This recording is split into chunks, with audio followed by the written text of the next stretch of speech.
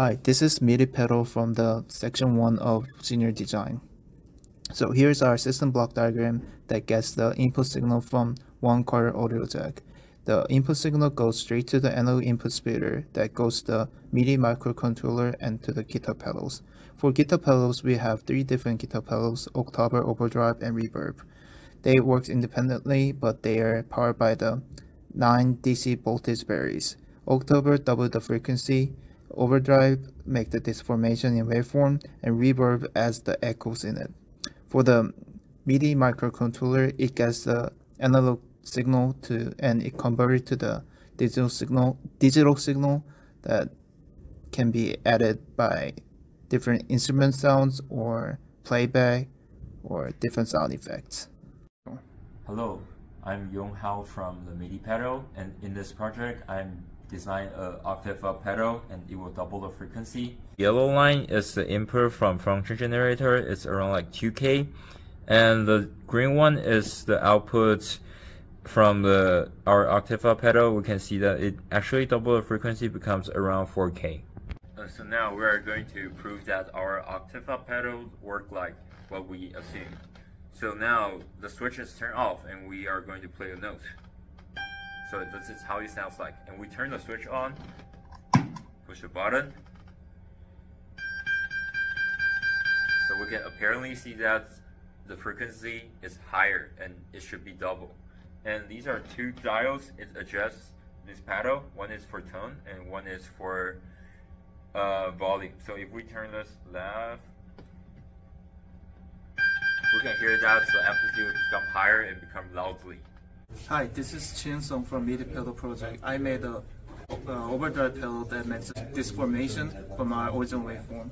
So as you can see, by controlling dials for tone, volume, and gain, there is a different size and soft to the hard clipping of our original waveform. Here's our guitar pedal for overdrive. It has to add the fizz sound and make the volume louder with the disc dials, and add the gain to the input with the disc dials. So let's try it on. So before everything is turned off, it passes its original sound, but once I turn on the volume, it's getting louder, and if I add the gain to the input, it's getting even more louder. And for disc dials, it's its tone, so it has to add a more fizz sound, which is essential for the overdrive. So you hear more vibration and more fizz sound, which is the disformation of the waveform. Hi, I'm Evelyn of MIDI pedal, and I'm responsible for the MIDI conversion subsystem in our project.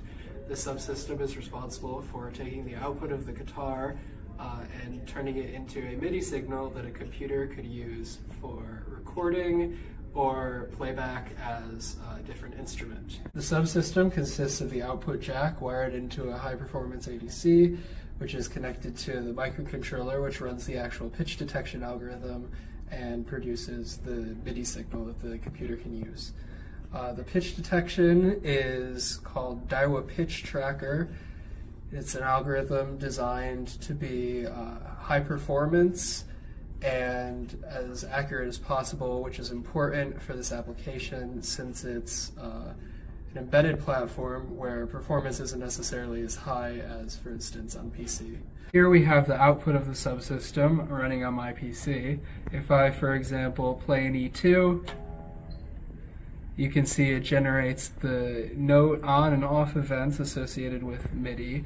If I do the same thing with A or D, changing the note value in accordance with the note that I play. So for the conclusion, we found that there's few things we can make it and more improve our project. For the pedal part, when we were testing our circuit, we can find that there's the noise that really big.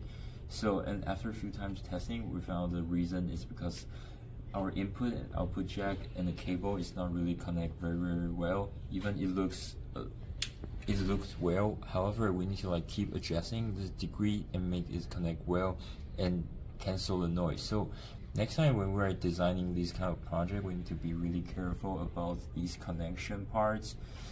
So that's our conclusion, and thanks for watching our video. Thanks.